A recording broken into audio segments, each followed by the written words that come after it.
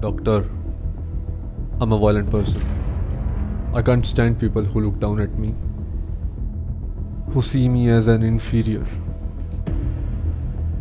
and think they can do anything with me and can get away with it. My anger gets the best of me then. What do you do then? I get rid of them.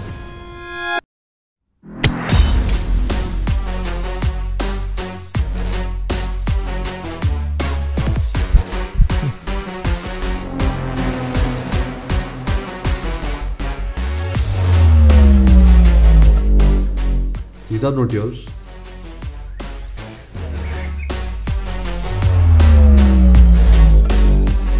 There are some of my paintings which I don't remember when did I paint them.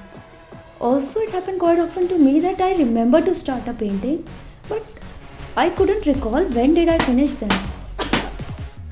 His name is Phillip and he's a violent person. The way he talks, the way he looks into the eyes like a beast, and he was constantly looking at those paintings as if he's obsessed by them. Are you scared of me, Doctor?